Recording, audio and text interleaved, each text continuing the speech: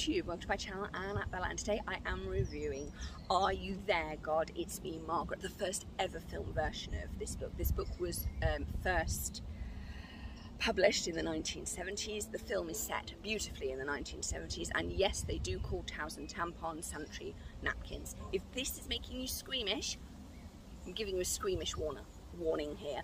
This film is a PG. It is 1 hour and 51 minutes. And the book deals with a lot of different issues. Obviously, we're going to go through puberty because we're at the end of elementary / primary school, and that's going to happen. Menstruation, the period, the blob, whatever you want to call it, is coming. This was one of the first books that actually dealt with it and talked about what women and girls go through when they get their first periods. Nobody had done that before. There is a religious aspect to this film because Margaret's father is Jewish. Her mother was raised in a Christian family, but she no longer is because she obviously married Margaret's father, who is Jewish. And he's ethnically Jewish, not religiously Jewish, though his mother is both ethnically Jewish and religiously Jewish.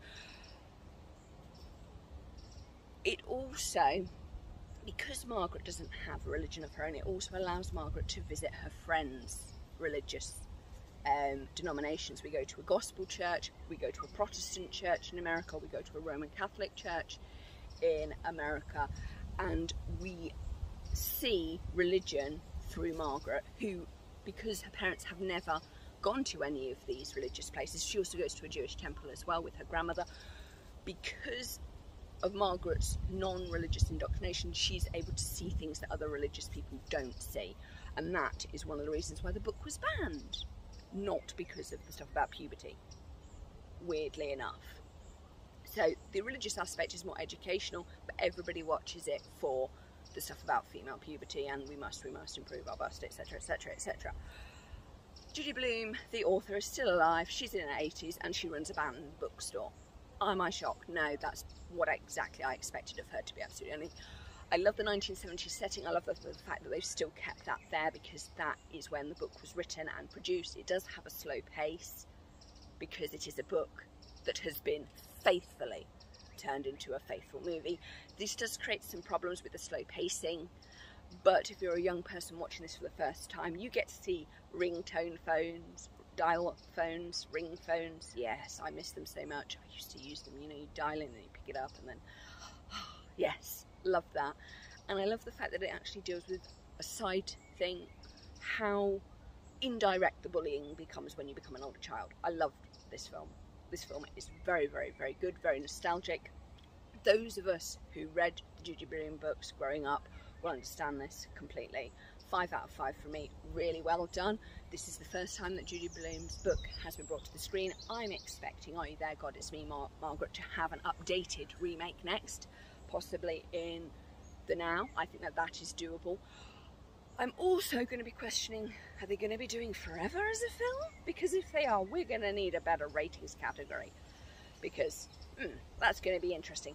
Anyway, Are You There? It's Me, Margaret. It's a PG. It's brilliant. Go and see it with your mother, your aunt, whoever. Trust me, you will love it. I enjoyed it. I found it absolutely, basically, I was watching the book put in pictures. In some cases that is bad, but in this case, because it's the first time it's been done, I'm going to let that slide. It's about Margaret who moves from New York to suburbia. Why you'd want to do that, I don't know. Her parents are mad. And her finding herself. So it is a bit slow, like Margaret does sort of float about on the page because she's not fully there as a person. She's discovering these things. So she's putting it all together for the first time. And that's what you do. You don't know everything. You've got to piece it together because these experiences you've never had. How can you be forewarned or forearmed about an experience you've never had? I love the party. I'm loving the kissing games and the spin the bottle and all of this because young people in primary school and elementary school did do that. That's not a lie. They did copy what the older kids did. It all filters down. There's a filtering system. Whatever happens at universities gets somehow filtered down through secondary schools into the bottom end of year 6 or the end of elementary school in America. That's just how it is. 5 out of 5 from me. Love this movie. Please like, comment and subscribe, and hoping that you're staying safe wherever you are. Bye!